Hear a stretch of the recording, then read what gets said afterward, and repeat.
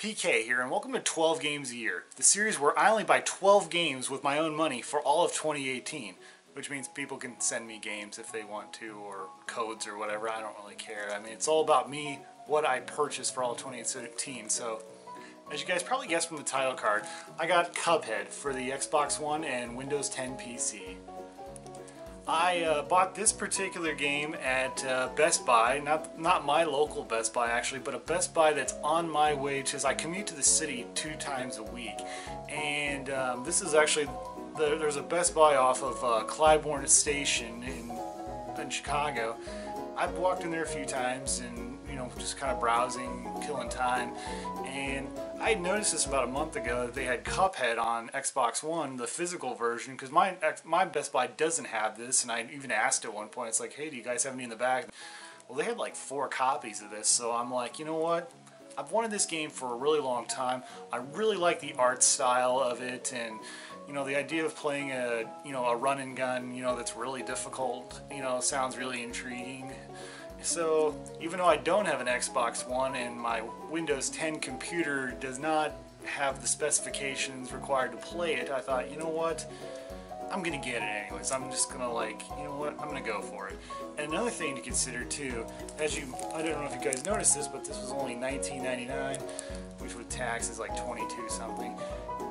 Is that if you ever go on eBay looking for the physical version of Cuphead, it runs at the time of this recording, it runs for about $37 to $50, which is insane.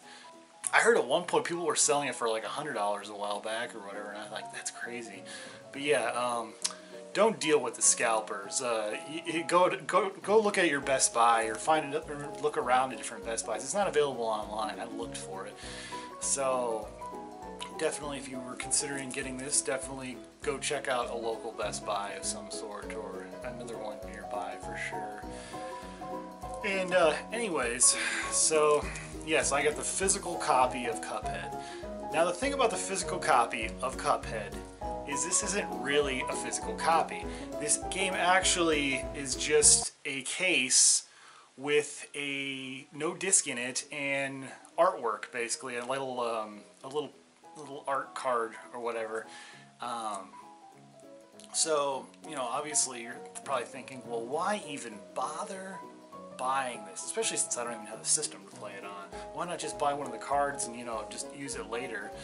Well, I thought, you know, it was $19.99, so it's roughly around the same price as it would have just to have bought one of the cards. So I thought, why not get the artwork and the cool case for shelf candy? And the other thing too, this also brings up a great topic, because I've watched a lot of the unboxings of this, and the comment sections all have one thing in common. There's a million people that say, why would anyone buy this? It's not even really a physical game, so why would I buy something that's not even a physical game? And that's also a great topic. And you know, my response to that is, what does it mean for something to be truly a physical game? I mean, we look back at like 7th generation, you know, the PS3 games played on an actual Blu-ray disc. You know, you had to have the disc. I mean, you still do with the current consoles, but it was playing directly from the disc. And the same thing with Xbox 360. In fact, you had to have multiple discs to play games with a lot of those games because of the media storage they chose to use of DVDs instead of Blu-rays. HD DVDs, actually, I think it was. But anyways, whereas modern consoles, what do? They you know, something like a PS4 game.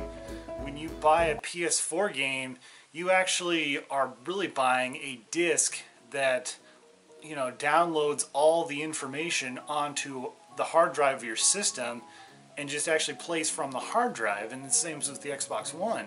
So how is that a physical game? And the only reason you even have to keep the disc in there is because it's copyright protection. It's proving that you still have the game, so it spins every once in a while to make sure the disc is still in there, so they know that this is actually your game and you actually have it and didn't just download it and then, you know, give it away or something, whatever. So yes, technically speaking, this is not a physical game.